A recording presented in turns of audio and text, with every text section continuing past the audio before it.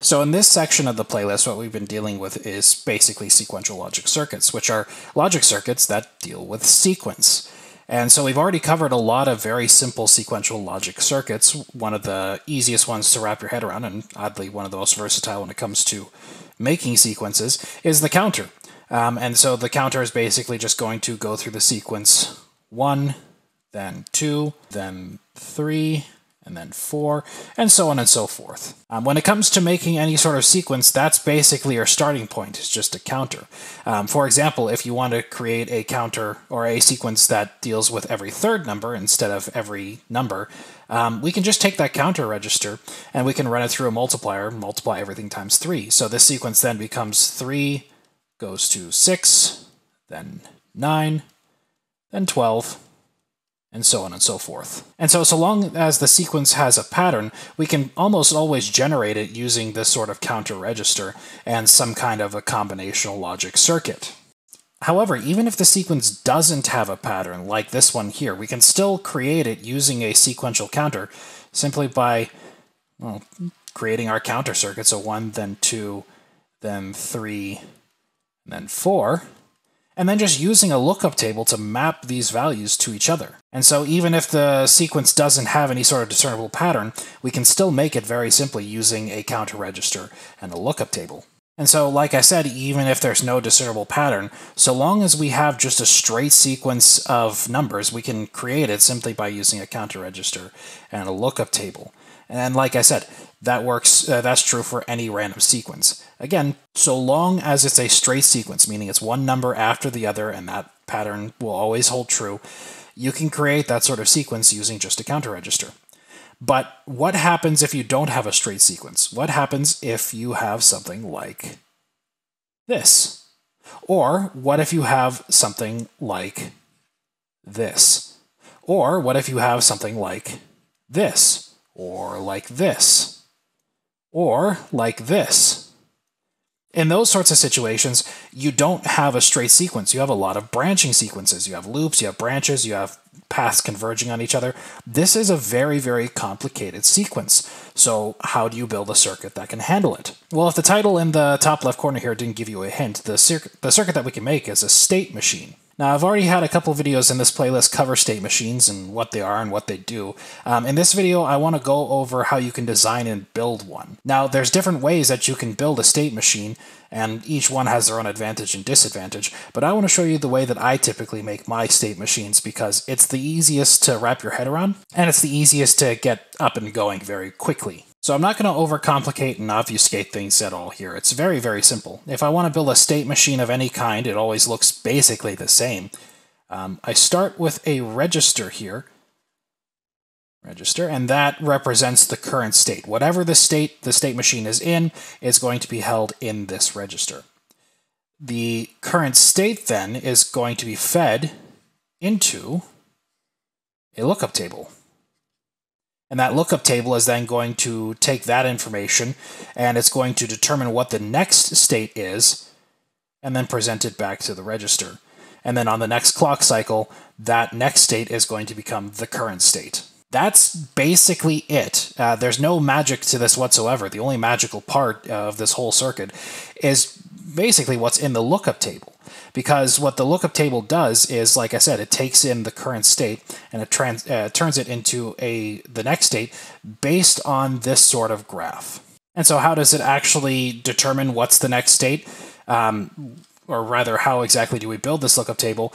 It all has to do with these transitions. If we look here, each one of these circles represents the state. These arrows are what's referred to as the transitions. And so what this lookup table has is it basically has these transitions encoded such a way that it can take the current state, look at what its valid transitions are, and then produce the next state based on some additional information. That, I would say, is the only misleading bit right there, is the some additional information. For example, we can see here in the 13 state, we have 3 different paths that we can go down. We can go to the 9 state, we can go to the 8 state, or we can go back to the 13 state.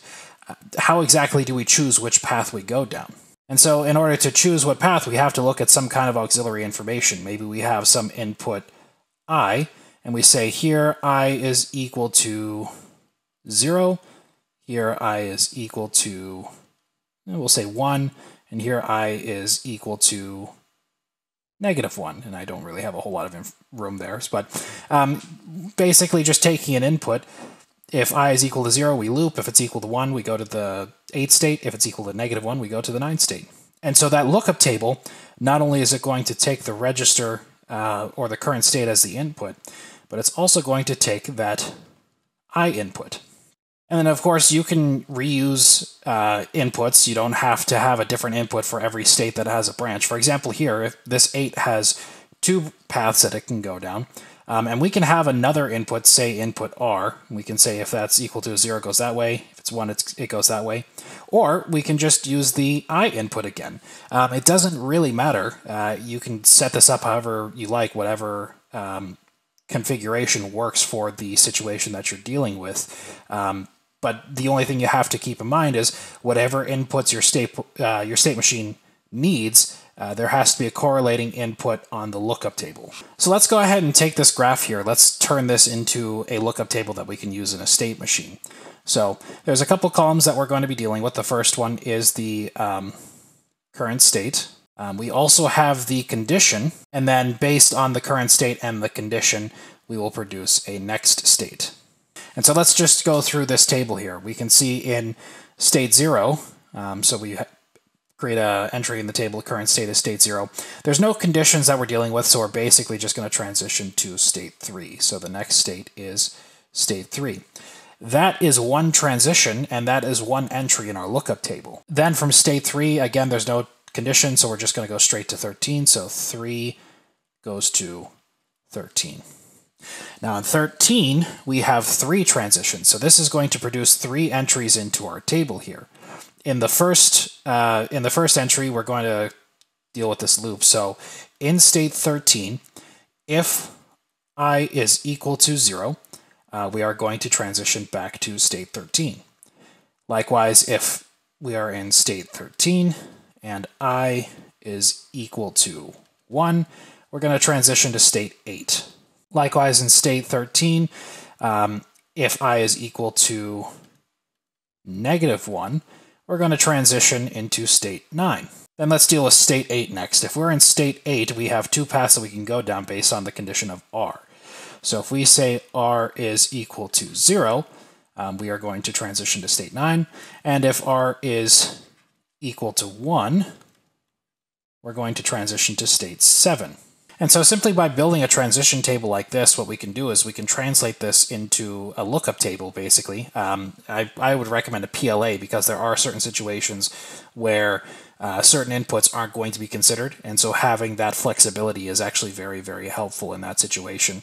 But we can translate this into a lookup table, basically, connect it to a register, as I described before, and that's our state machine. We would effectively have a circuit that implements this graph. Now, there are a few pitfalls that you do have to watch for when you're creating a state machine like this, and that is when you have a state that considers more than one input. In the previous example, like I said, we had 3 different paths, and we basically they all just consulted the I input. But what if you have both I and J, and you say we take this path if I is equal to 0, this path if I is equal to 1, and then this path if J is equal to 1.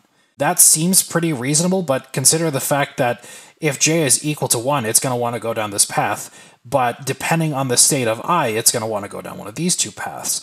In this case, you have a situation where the transition table will return 2 different transitions or 2 different states. You don't want that to happen. You only want one state or one transition to be returned at any given time. And so if a state considers more than one input, what you have to make sure is that all transitions also consider more than one input. So in this case, if we want this path to be taken if J is equal to 1, then we want to only consider these paths if J is equal to 0. So if I is equal to 0 and J is equal to 0, we take this path. If I is equal to 1 and J is equal to 0, we take this path. And in this path, if J is equal to 1, we take this path. You might think that we'd also have to consider I in this situation, and we can, but remember, it doesn't matter which state that I is in at this point. If I is equal to 0, we're taking this path. If I is equal to 1, we're taking this path. So we could actually create two paths with j equal to 1, and we'll have I equal to 1 here and I equal to 0 here. And that way we cover all four combinations of I and j. But again, both of these paths are just going to go to the same location, so you may as well just combine them into one. And in doing so, it doesn't matter what the state of I is, it's going to take the same path. So for that reason, this path only considers j. And so looking at how we would translate our table of transitions into an actual lookup table, it's actually not too terribly difficult. Like I said, using a PLA is probably the most versatile solution here, because there are situations where you do want to ignore certain inputs, and a PLA is what would allow you to do that. But again, turning it into any sort of lookup table, it's not very difficult. So we'll start with this table of transitions here, just something very basic just to get the idea across. Current state is equal to 0. So if we look over here, we have our 3 inputs, which will represent our state. Since we've got a maximum of 5 states, we need 3 binary inputs. We also have inputs I and j, which get their own input as well. And then that produces 3 next state outputs, n2, n1, and n0. So if we look at the current state 0, we're basically going to connect the first line to the 0 input of S2, S1, and S0. And because we're not considering any conditions, we're not going to connect either I or I prime or j or j prime. Those are going to be left completely disconnected. And in this case, because the next state is equal to a 1, we're basically just going to connect n0 to the output like that. Likewise, if the current state is equal to 1, that's going to be a 0, 0, 1 on the input here. Again, we're not considering any transition information, so we're not considering the inputs, and that's going to go to state 2. Now we get to look at something with a condition here. So if we're in state 2, which again is going to be 0, 1, 0, we're only going to be considering the j input, because again, this one is going to be a valid transition if j is equal to 1. All the other ones, j has to be equal to 0, just like this example before. So j is equal to 1, we're going to connect this line right here, which is the j line, not the j prime. And then because we're not even considering I, that's not going to be connected at all. That's going to go to state 0. So we can basically just leave that as it is. In fact, we could even leave that transition out entirely. Doesn't even matter. Again, state 2, we're dealing with 2 inputs now. We're dealing with j equal to 0, I equal to 0. So again, state 2, we're just going to connect those like that. And then if j is equal to 0, we're going to connect that there. And if I is equal to 0, we're going to connect that there. Then this transition is valid. We're going to go to state 3. And then I'll go ahead and do one more. Again, we're dealing with state 2, so 0, 1, 0. If j is equal to a 0, which is there, and if I is equal to a 1, we're going to transition to state 4. If we're in state 3 with no condition, we're going to go to state 4. And if we are in state 4, we're going to go to state 0. And again, because we're going to state 0, we could, in fact, just leave that out. In fact, what I usually like to do in these situations is I like to make 0 my reset state. And that way, if there's any sort of invalid state condition that happens, it's just going to go straight to the reset state, and it's going to start the sequence over again. So you can definitely leave those transitions that just go to state 0 out, and it will basically just default to a reset. Or you can make that sort of your trap reset state, and then make state 1 your start of sequence, in which case all these zeros you would replace with 1. Either way, it doesn't really matter. That sort of thing is entirely up to you. This is just to show you how to turn that into an actual circuit. Now, a state machine is pretty useful in the fact that you can create some very, very unique and very complex transition sequences. But that's seemingly that's all it's able to do, is just create sequences of numbers. How exactly is that useful? Well, what you can do is with each of these states, you can actually attach an action. So here we could say do X, here we could say do Y, and here we could say do Z. And so in this sort of situation, you would have basically a state machine that would first do X, then do Y, then do Z. If you had a loop like this, you could have a state machine that could do X, do Y indefinitely, and then when it's done, do Z. You could also have loops like this, where instead of do X, do Y, do Z, do X, do Y, do Z, you have do X, do Y, do Z, do Y, do Z, do Y, do Z, and then do X again.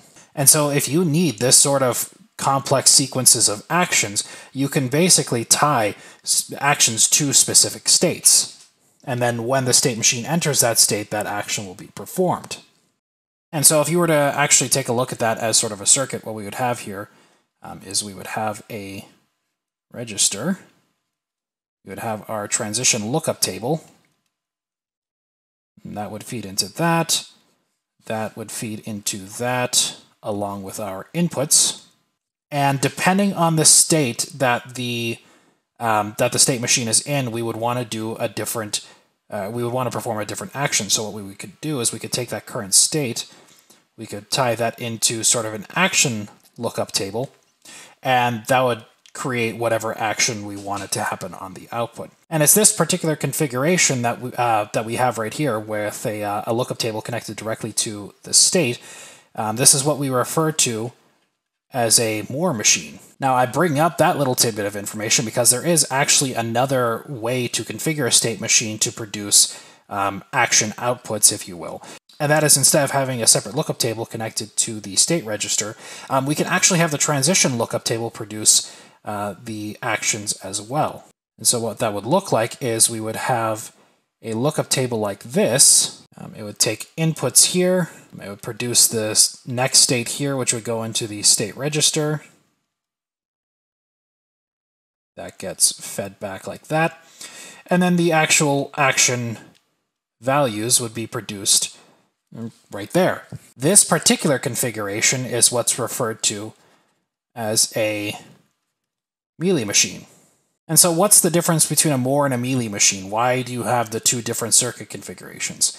Well, as I previously stated, with a Moore machine, the action that you're going to get is going to be directly mapped to the state that you're in. So for every action that you're going to have, you have to have at least one state for that action. Whereas with a Mealy machine, you can actually have far fewer states than the number of actions, because it's not the state that determines the action that happens, it's the transitions. This means that if you have multiple transitions going to the same state, each dictating the circuit to do a different thing, that particular state is effectively going to have a different action associated with it, depending on which transition brought it there. So if we come into this state through this transition, this state is going to do X. If we go into the state through this transition, it's going to do Y.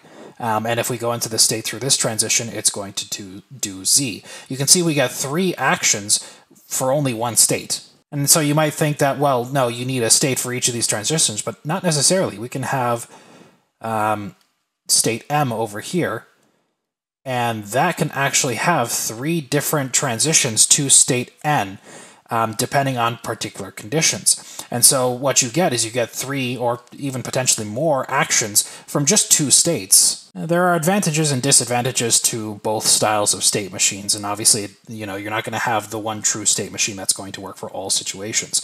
Which type of state machine you decide to use depends entirely on the situation that you're dealing with.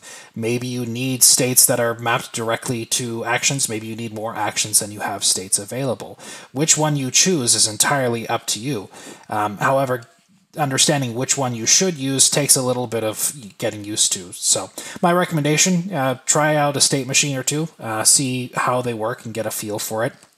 After a while, once you start getting used to state machines, you'll start to get an understanding for which one's used in which situations.